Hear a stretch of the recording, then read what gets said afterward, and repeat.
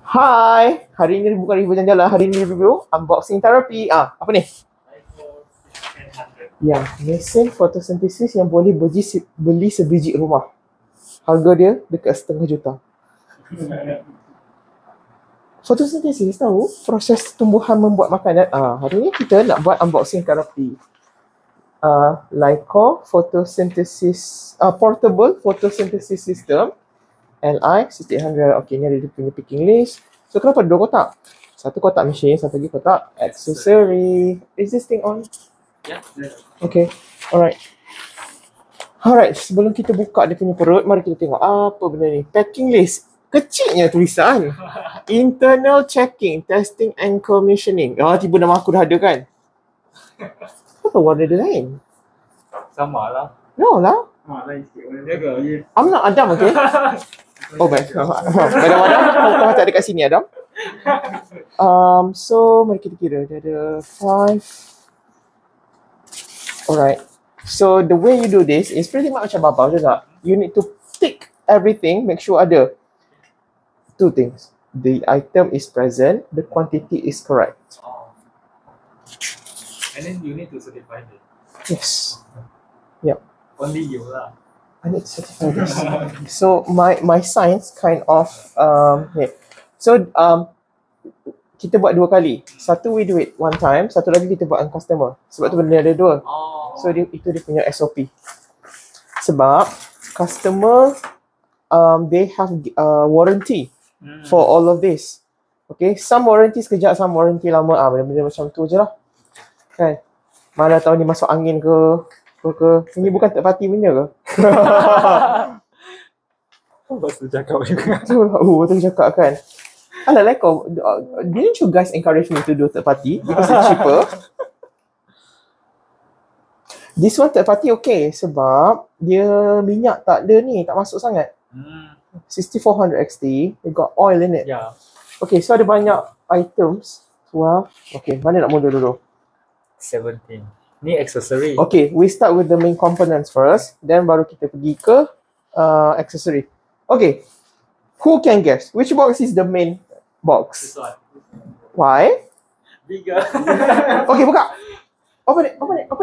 Pisau. Tak ada ke pisau senodong sikit? It does not pisau, that's copper blade. Help him. Buka. Kan pisau tu lagi kat mana? Gunalah copper blade tu. Ya. Kau datang sini, tengok dia orang buat apa.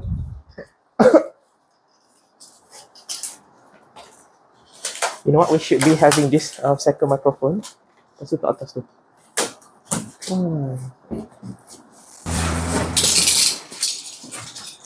Apa gang? Picit. Kepit. Oh. Bawa kedai. Oi, berat.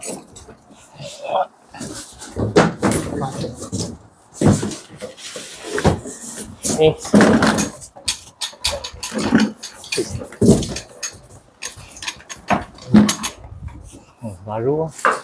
Barulah. Okay, main item. Buka sekali tu. So this should be the main box containing Accessories.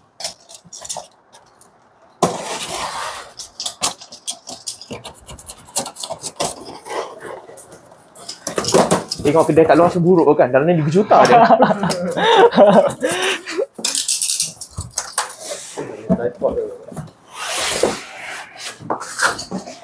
Okay, why the box looks different? Padahal bag dia sama je.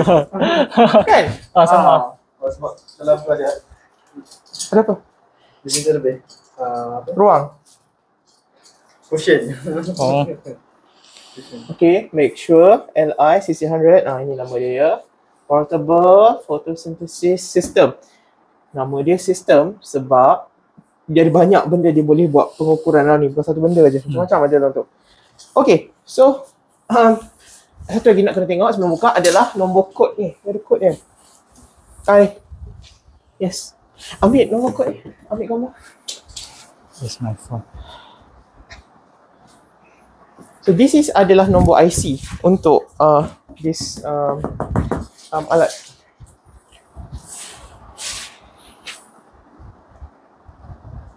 Okay. Bersihnya. I remember the first time I got this machine, masa Hasim bagi, 5-6 years ago, macam ni juga. Okay. Dia buka. Surprise! Kosong. Alright. Okay. Dadah. Bau kilang. Can you smell it? Bau kilang. Okay, so ada so ini adalah dia punya konsol. Okay, benda-benda macam ni yang kita nak kena bersihkan. Ini sebenarnya adalah this styrofoam. Dia, you know, it's kind of friction with the machine. So put aside. Kita kena buka apa ni. So konsol ni, and this is the Ethernet cable. Measuring chamber. Ni yang mahal ni. Yep. Measuring chamber. Okay, can you tick SO? S kita go along, kita tick lah. Aku kena sign satu? Ya. Oh god. Ni. Konsol. Kita kena make sure konsol ni ada buka ni. Buka selotip ni.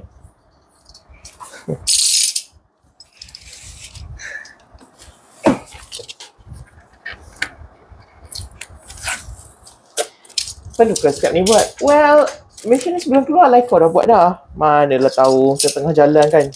This equipment was part of the Bonds movie. Dia kena colik, dia kena trade off. Tiba sampai ke Egypt. Nampak tak warna dia lain? Macam yang lama tu. Sebab this is Gorilla Glass something.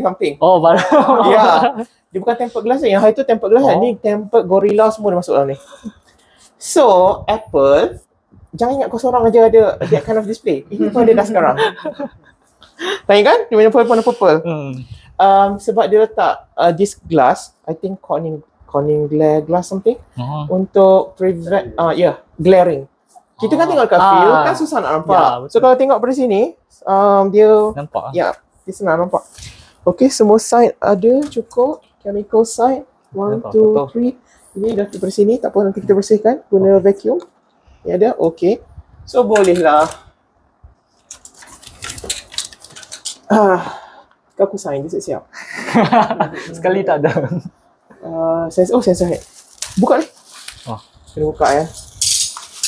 Semua dia kena buka. Tak apa, nanti kita letak balik. We have overread. We got lots of overread.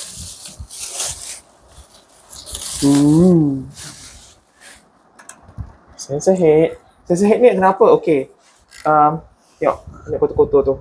Patutnya kan benda ni jangan letak dulu. Tapi mungkin sebab dia orang nak testing, so dia letak. Dan dia letak yang jadi semahal, dia punya foam ni. This is the second type, namanya neoprene foam. The one yang kita selalu guna tu gasket foam sahaja. So dia rasa dia squishy. Dia tak rasa macam foam biasa. Dia macam ada Vaseline dalam. Ya, macam ada Vaseline kat dalam. So this one boleh tahan 6 bulan, tak payah ganti. Ya. And for those work dekat Sendabi dengan AAR yang kerja dengan oil palm, I pretty much suggest that you use this gasket. Sebab oil palm frontnya. Ya, dia punya daun lidi tebal. So okay. Apa kena tengok? Okay, kena tengok termo couple ada. Termo couple ada. Sensor ada. Ni sensor kat luar. Silicon sensor. Lepas tu dia ada semua punya light connector. Nak connect. Okay, so far so good. Alright, all good. Okay, letak tepi kejap. Ataupun tak atas. So I need to sign this. Fine. Is it happy pen? I hope it's a happy pen. What's the date today? 24. Pen raya ke? What am I doing here? Cable assembly. This one ke? This one is yes. Tengok letak nombor dia letak nombor tu. 9968092. Tak boleh kecil lagi ke tulisan tu? Kecil gila. Kau aku yang dah tua tak nampak.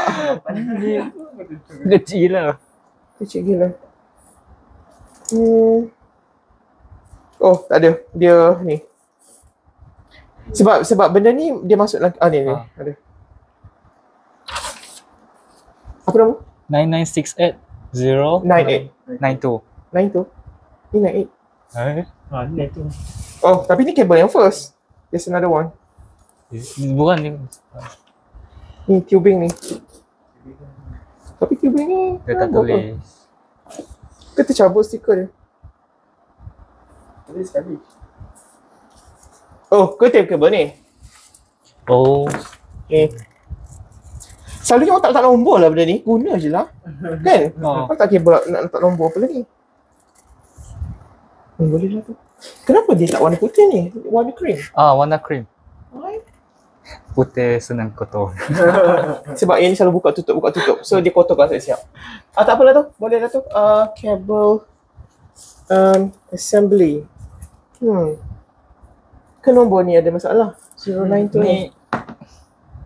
Siapa prepare? Not me. Tak apa. We'll just ni nanti kita double check. Dekat LICOR. Tak apa. Nanti dia ada. Okay. 24 bulan 10 October October 22. Right. Multi-phase flash fluorometer with aperture. Oh, benda ni. This head. Fluorochamber. Fluorometer. Kalau, sebab ni spec yang paling tinggi. Kalau spec yang kurang, you don't have this fluorometer. Okay. So, ada kat dalam. Ni kena start awal. Sebenarnya nampak tak lampu kat dalam tu. Apa tak ada? Nak cahaya ke? LICOR sebenarnya give me tau lampu tu, lampu pen tu. Kau tak tahu kat mana. Pegang.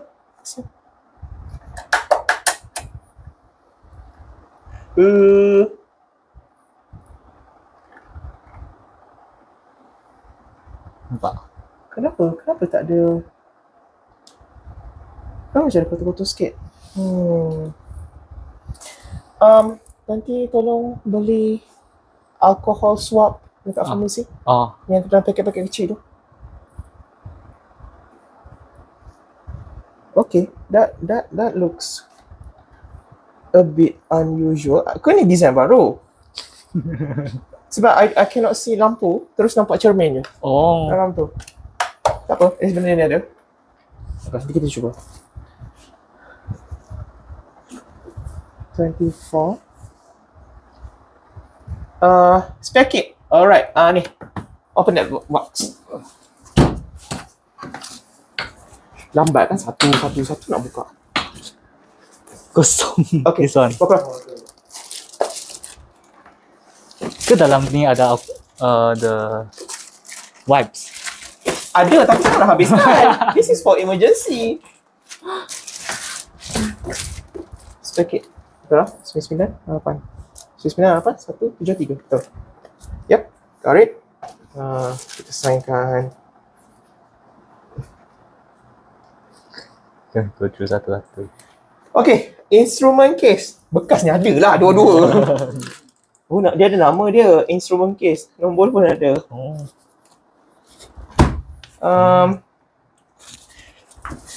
Can you tolong ambilkan nombor yang nak dibetulkan ni? Baca kan? Apa nombor dia? Yang what's written on there? Okay, 9968 9968 dash dash 098. Okay. Alright. Next. Aksesori case. This one. Ada juga. Aksesori case pun ada nombor. Kan?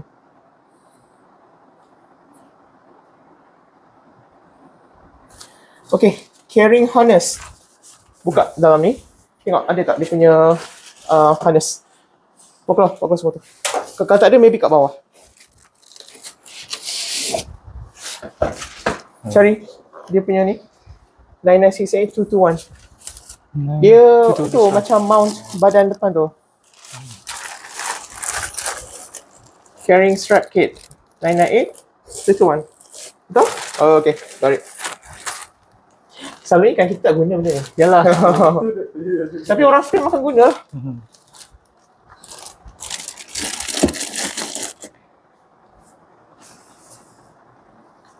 Okay. Tripod.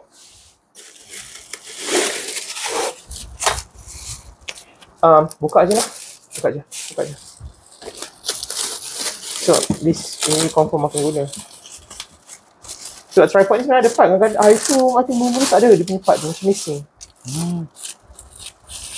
Oh, ke dia attach terus kat bawah ni? Bukan. Dia tu tahu dia punya tu. Ni benda ni. Ya, dia tak saya sengaja. Berminyak.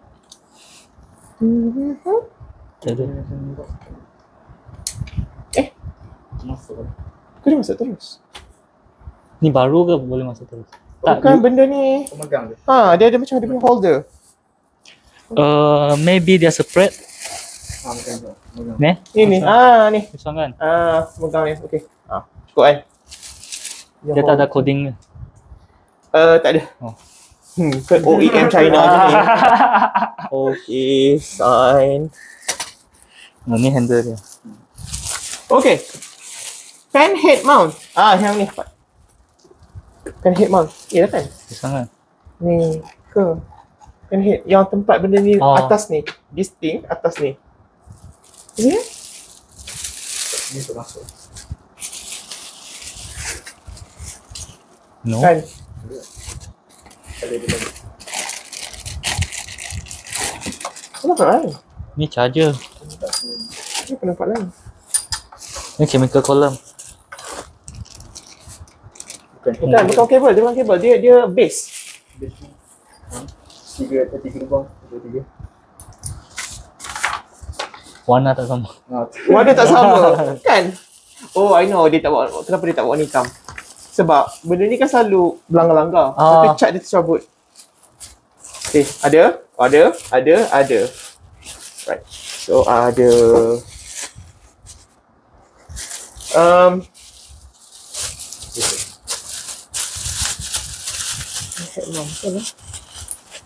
Satu je kan?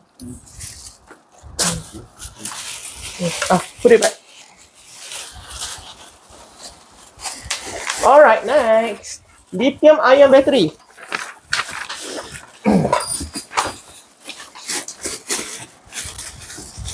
Mana? Lithium ion battery? Kena ada.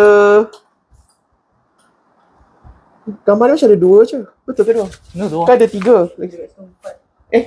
Aku tengok gambar. Tu part number. Part unit. Itu dalam konsol. Kau dalam ni. Buka ni. Oh, maybe. Dia takkan masuk dalam ni lah. Ni nak buka ke? Buka je. This thing nak kena betul-betul check. So battery ada. Check this out.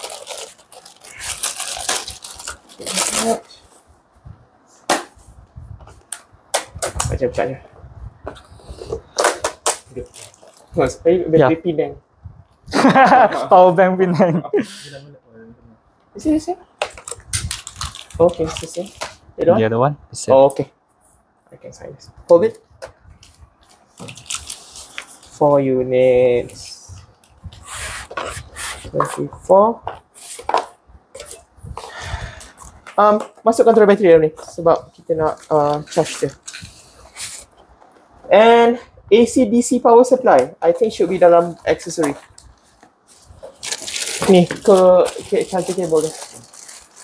So that should be 232. 232. Okay lah, satu ni. Okay. No. Look at the slot. Yeah. Yeah. Battery charger. Battery charger, please. Battery charger. Kenapa kecil?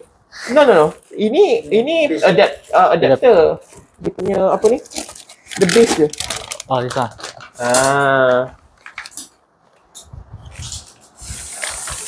590-11830.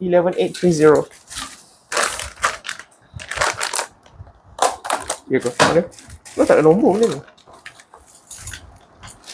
I know ada sana charger je.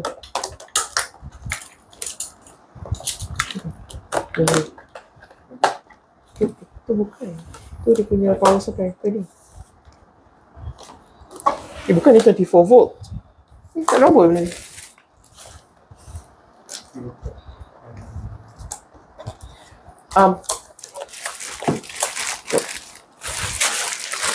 Ini tadi ada. So this guy 590 sebelah 830. Ni je lah kan?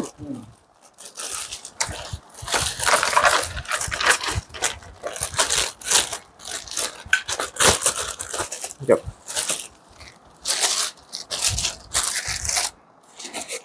Nope.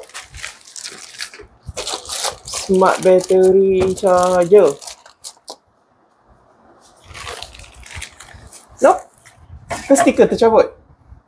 Anyway, connect this. So, kena charge battery. Apa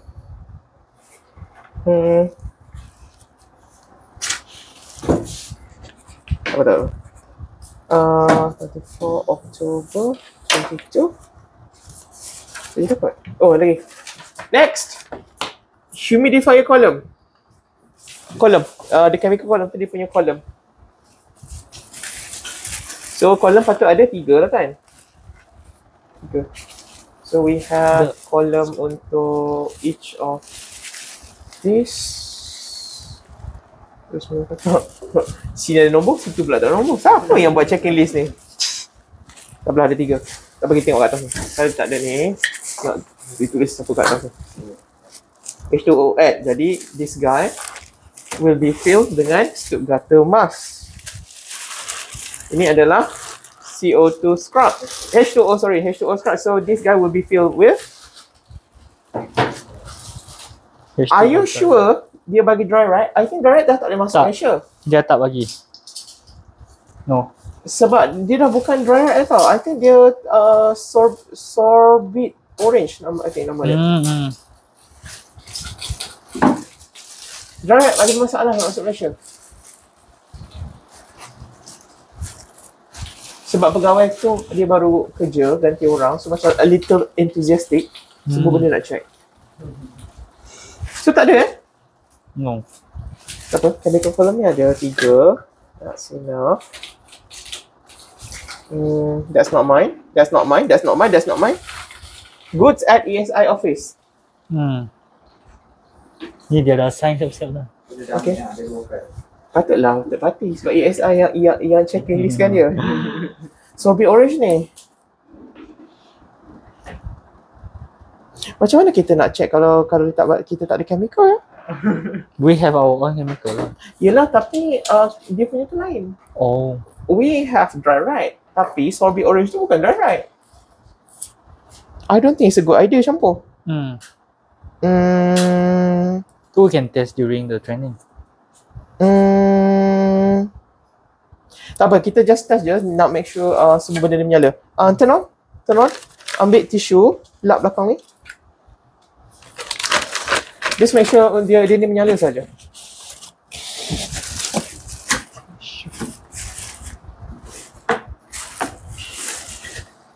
So ada 17 benda. 14, 15, 16, 17. Sayang ni. Tu kan sayang aku. Nah, sang itu. Sorbet orange ni. Tak ada lah. Ada pula. Okay, kita tolak dia ke tepi. Let's.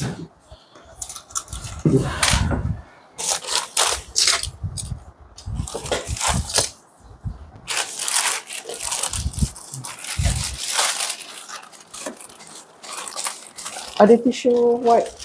Ada? White tisu. Ambil tu lap ni sebab you know what, nanti before you put this thing back, vacuum tu dulu. Sebab all this powder kind of have deposited at the bottom of the bag. Start up using battery or power? Guna battery tu masuk untuk charge terus. Oh, okay. And the other one charge, yeah.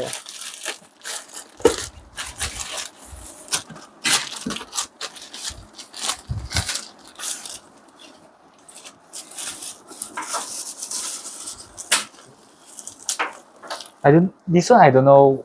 Ini for what. untuk ni kereta. Oh, So untuk kereta. kena kereta charge. You got Triton.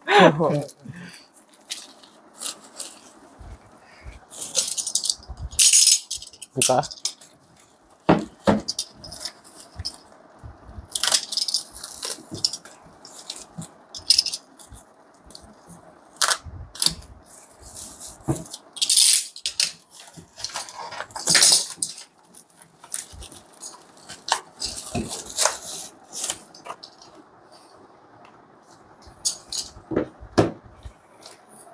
Kilat.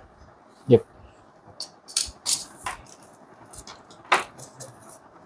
Coba ya. Wih. Connect. Makan connect tapi kat sini. Bukti jenayah. Ada capture.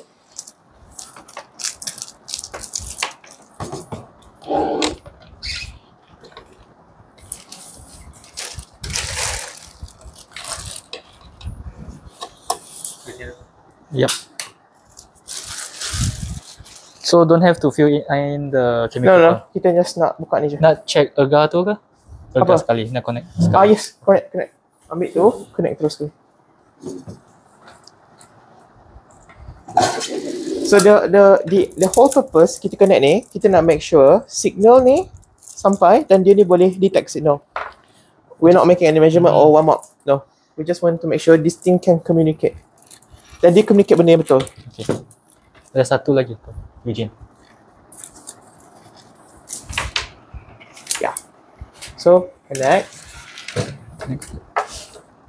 So, yeah. Oops. Oh, happy punya tu.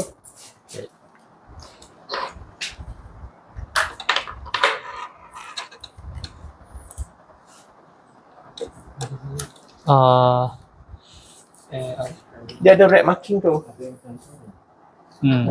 That's the gas.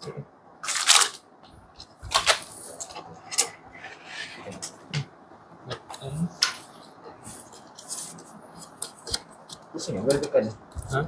Boleh tekan. Tekan dah. Ni bukan 6-1. Ya, itu. Bukan pusing, bukan. Tekan je. Is this red mark? And you see this red mark.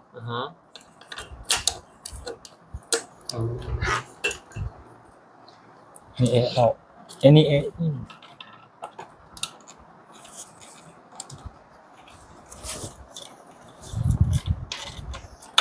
Banyak cable.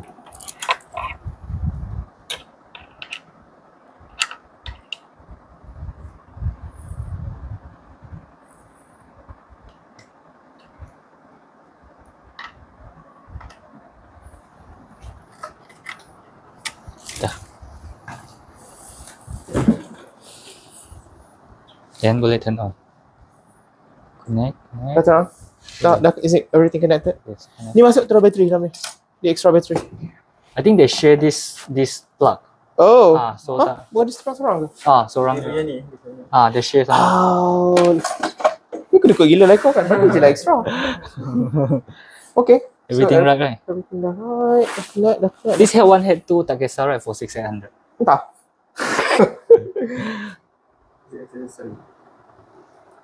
Aksesori tak? That should be fine. Okay. So turn it on. Tu tak boleh kan? Ada bateri dah ke? Dah.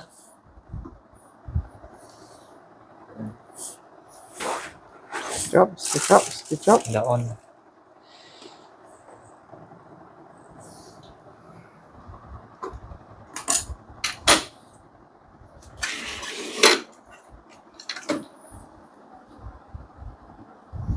This battery, kita tengok ada power kat situ. So power dia kind of ada. Okay, the other one.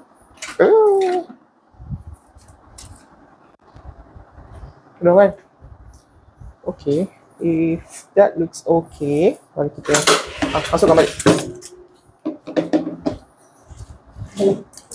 Make sure masuk betul.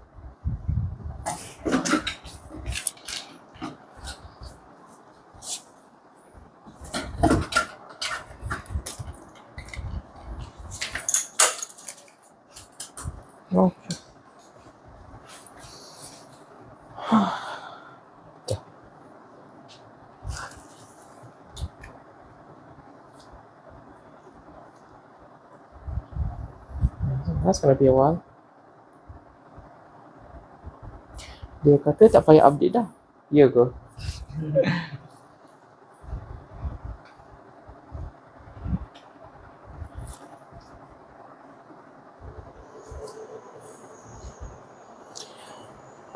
Elite dapat unit baru juga, tapi lambat sampai lah dia orang punya, yang Elite punya. Actually that's mine. This is not mine. Alright, tunggu dia load. Tutup ni, chamber ni, make sure dia tutup. Ya, tutup. Tutup ke? Ya, tutup. Kenapa lampu dia warna lain dah? Orange. Kan, orange kan? This is what I'm talking. Dia tak nampak macam selalu.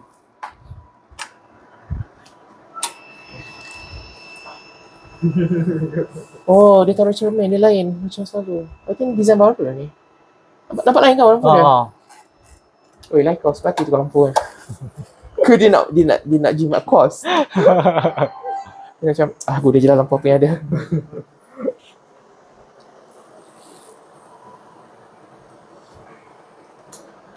Okay, sekarang ni options for attached chamber. The attached chamber ID currently is unknown. Tunggu kejap. Bagi dia detect automatic dulu.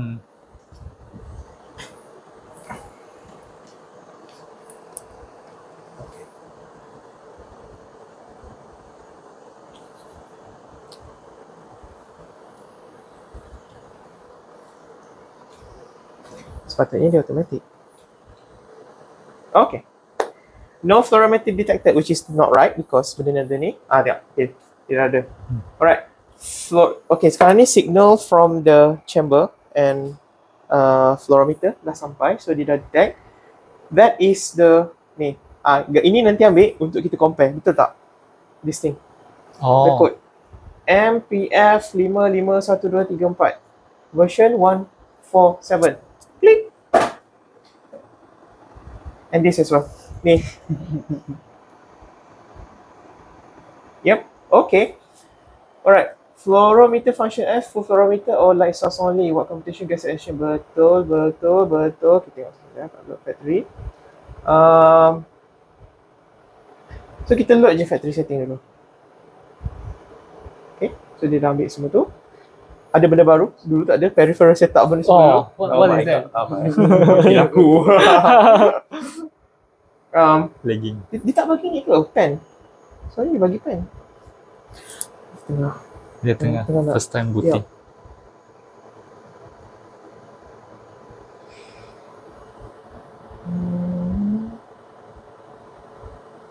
We just, all you can do now adalah tunggu dia ready. Okay. Alright. Peripheral setup. Baru datang kan. Sabar.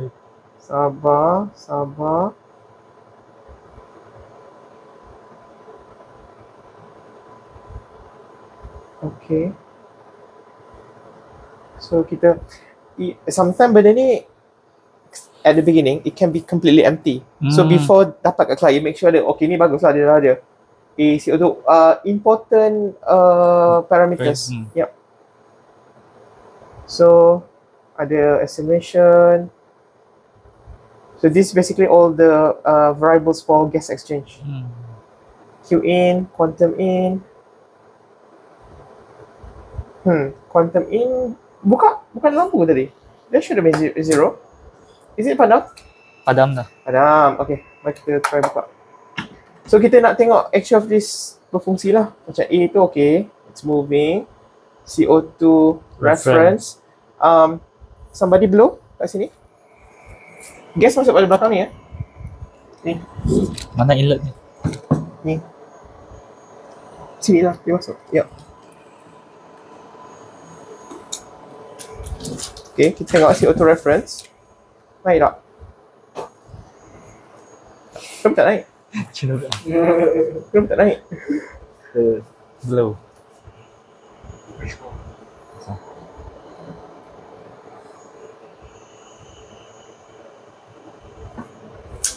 Is it not increasing? Tak buka. this thing. Benda ni masa kita buka tu filter. Sekejap ya. Ni nampak ni. Masuk kat sini.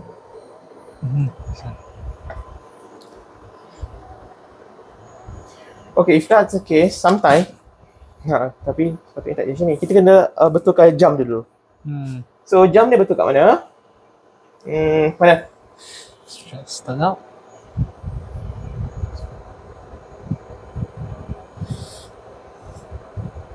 Seperti ke? Jatuh. Oh, tu jatuh. Weh. Sistem setting lah. Time. Oh. Masuk. Ni, time ni. Dah betul lah. Tekanlah dulu. Monday 24? Betul? 12.9? Oh. Scary dia tahu. Baik ya, hati LICOR betul kan? Okay, ni penting. Kita kena sync kan? Jam konsol kena sama dengan jam ni. Sync. This one. Ada 2 jam. Satu dengan konsol, satu dengan fluoro head. Oh. Sync. Sync. Hijau, satu lagi. Sync. Alright. Okay. So time zone kan? Make sure dia time zone kita. Asia Kuala Lumpur. That's correct. Kena tulis Singapore. Okay, about blue stem. What is system? Alright, ada laptop tak? Laptop. Ada? Come over here. I need to check. Is this the latest one? Use mine. Bawa sini. Kita cari blue stem. Type LICOR blue stem software. So current version is 2.0.04. Let's see, is that the latest? Kalau tak latest, we don't have to update now. Kita update dengan klien nanti. So that they know how to update. Kena masuk dalam. This one.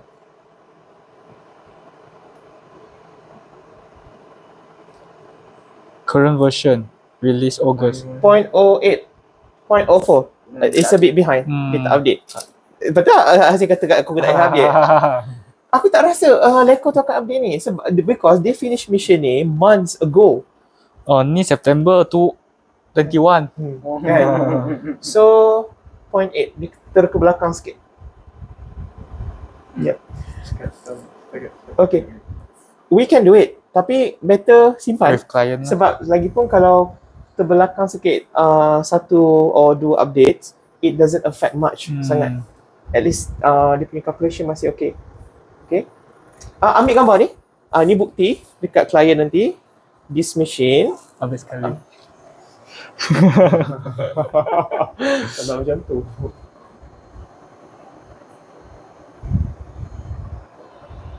Itu bila the release? 2.0 August. August, okay. O4 ni bila? O4 September last year. Apa-apa kan. Alright, okay. Now, sekarang ni kita tengok dia punya tadi ni kan CO2 ni.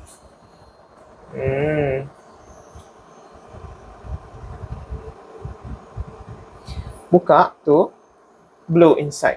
Kita tengok CO2 sample naik tak?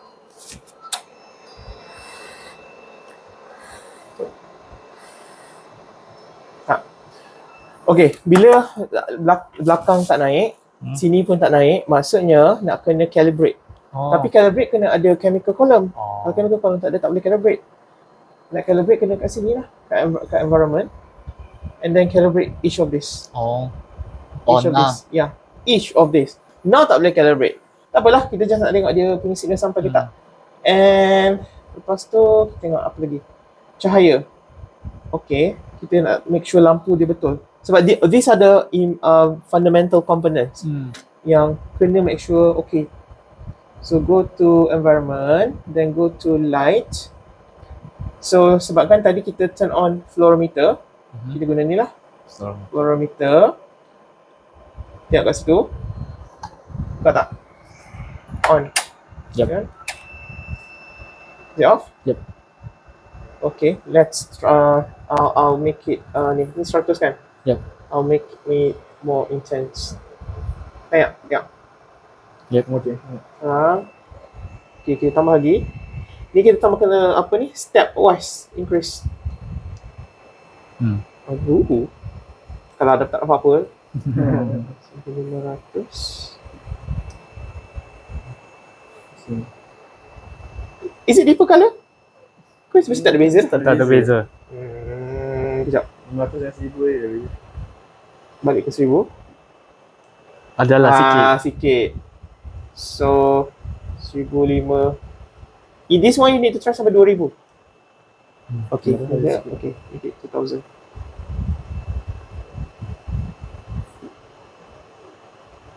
Alright. Okay, that's okay. Now kita tengok kat sini. Red 90. Blue 10. Blue 10. So ini kita main dengan percentage lah. Main dengan 10. Buka lah, kita nak tengok dia ni tak. Done.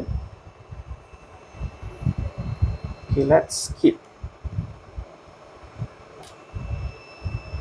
Ini kurang sikit, terang sangat. Sakit mata.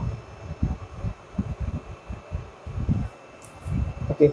Actually, I can see blue. Can you see? I can see from the screen here. Can you see the reflection on the screen? Sekejap ya, show you. Sekarang ni 0. Keep. Okay. Tengok, nampak tak the reflection of the light above dekat screen ni? Can you see? Okay. Kamera tu nampak? Dia kena sini sebenarnya. Freeze tu. Carilah angle macam mana pun. Kau kira ada cermin? Ambil cermin dah surau?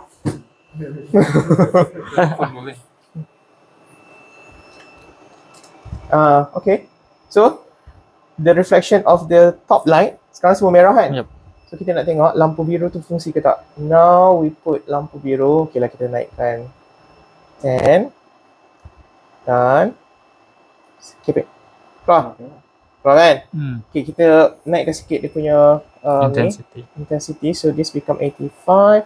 Dan this become 15. Is it more blower? Mesti tak ada beza. Tak ada beza. Okay, kalau macam tu, kejap, sabar. Kita turn off the red light. Kita biarkan biru saja.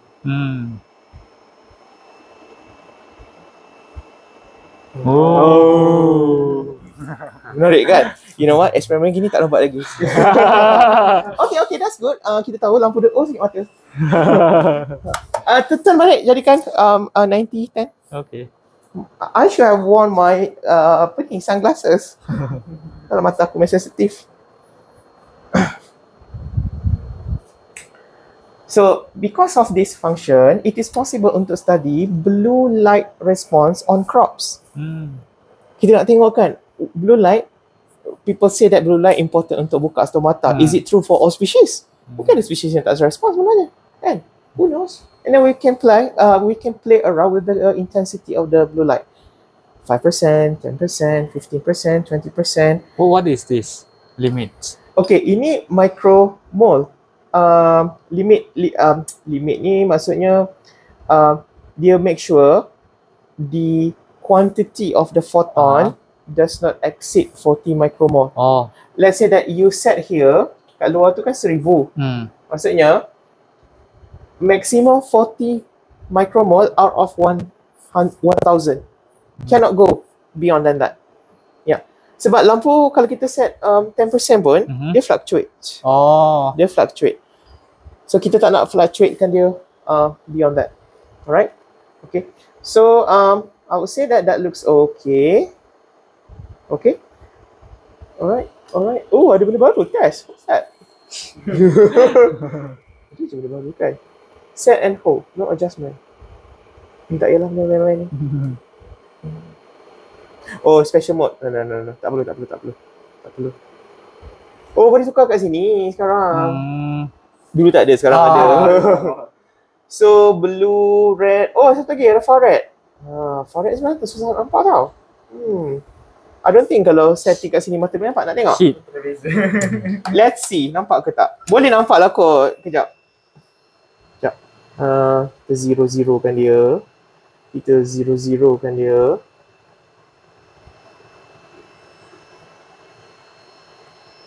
Far right ni.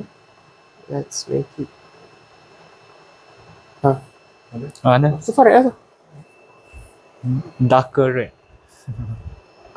Yeah, deeper red. Dia tak macam red yang satu lagi tu, red biasa tu. Kalau yang red yang biasa tu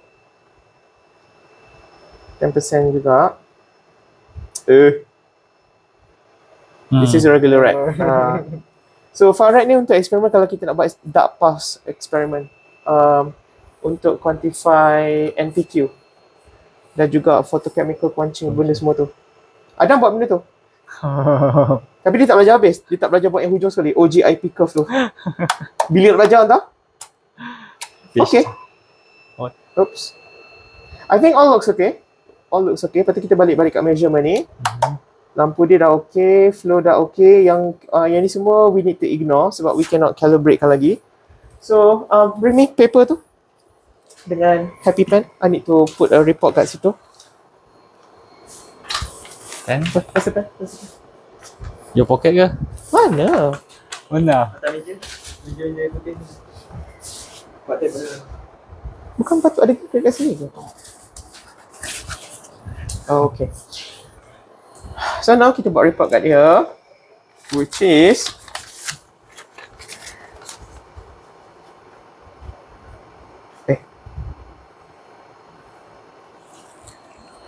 not present during unboxing. Those couldn't do warm up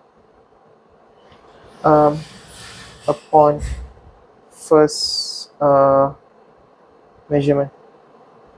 Okay, that's fine. Bagi tahu je lah apa yang boleh buat, apa yang tak buat. Berapa? 24. 24 Oktober 22. Maybe we should ada pelita sikit. Tak tahu je dia apa. Alright, okay. So I think this looks okay. Is that clear? Yep. So dapat equipment. Benda macam ni lah buat. Ingat ya, benda ni blue stamp kena update. Kena tulis kat sini juga. Update. Blue stamp software needs updating from 2.0.04 current to 2.1.08. Okay. Alright, okay. All good. Dah tutup. Ya.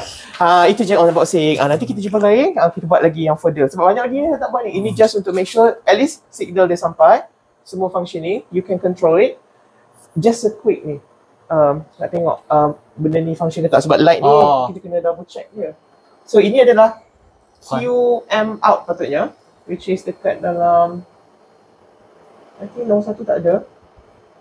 Nombor 2 tak ada. 3 tak ada. Ni. QM out. Q is quantum ambient out. Ambil lampu, Suluh. Sekarang. Okay. It's increasing. So, the sensor is helping. That's good. Ini silicon sensor. Macam pyranometer. Dekat dalam ni, light sensor juga, Q in. Tapi bukan silicon. Gallium sensor. Inside there. Aku tanya lagi nanti. Alright, okay. Dah. So, tutup balik dia. Tutup balik. Buatlah. I need to sign properly. Power off. Shutdown. Ya, shutdown je.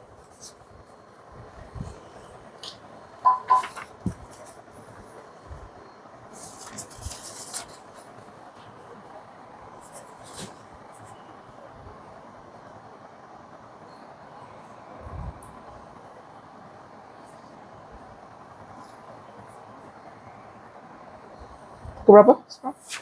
12:30.